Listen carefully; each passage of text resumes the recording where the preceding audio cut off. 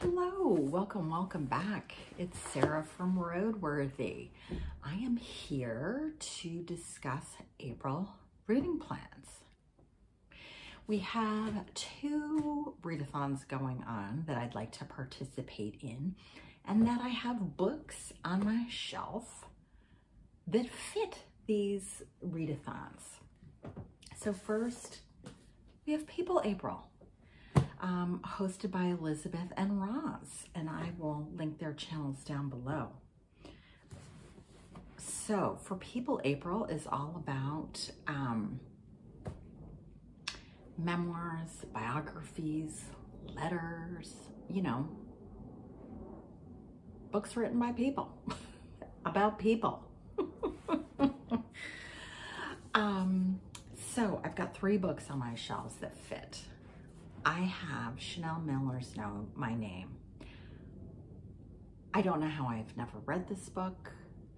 You can see, this is one of the books of the library. They have like all these collections of paperbacks where you can grab them and just return them when you're done. I always look at these shelves and I grab these books and then I never read the books. So I think I've had this, I don't know, on my shelf for a solid year and a half. And I have so many of these. I probably have 20 books on my shelves that are really property of the Seattle Public Library. Anyway, I'm finally going to get to Chanel Miller's memoir. Tracking the Caribou Queen by Margaret McPherson.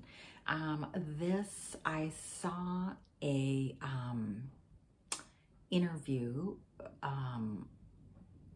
that Sean the Book Maniac did with Margaret about this book. And this is her memoir about growing up in Yellowknife as a you know, settler white woman, and sort of finally recognizing the inherent racism in Yellowknife and coming to terms with her own internalized biases. And that just sounded really interesting to me. And their conversation is delightful. So I ran out and ordered this book. And I'm finally gonna get to it.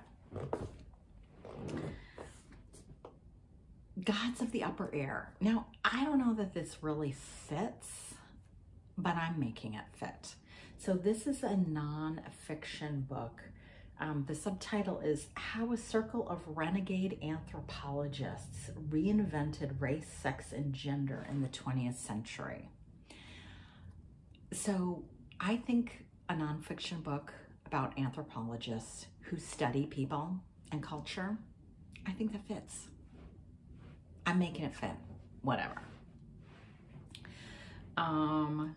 This is about Franz Boas and some of his students, Margaret Mead, Ruth Benedict, Ella Deloria, and Zora Neale Hurston. So I think that could be super interesting. And so that's what I got for People April. I did see a quick thing from Kevy at Say Kevy that Transgirl April is happening, although I haven't seen a lot of buzz about it. So I'm not, I don't know. Maybe, I don't know. Anyway, I want to read Trash. Sylvia Aguilar Zeleny, translated by J.D. Plucker? Anyway, this sounded interesting to me. So, this is her English language debut, shows the complexities of survival and joy, love and violence for 3 women. A teenager abandoned by her guardian at the dump, a scientist doing research on the residents of the dump, and a trans woman living nearby who is the matriarch of a group of sex workers. Each one of these characters navigates family, abandonment, power, jealousy, greed, and multiple taboos around sexuality and gender violence. Their stories are linked by geography and by ideas of waste and abandonment. Thought that sounded good. So those are the 4 books that I would definitely like to get to in the month of April. And I'm sure I'll be sprinkling other random things in. But these are the 4 books off of my shelf that I would like to get to this month. All right.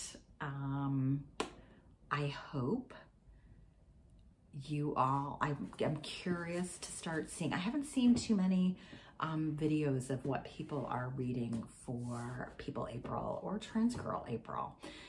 So I'm excited to watch those and see what people have going on. All right. Thanks for watching.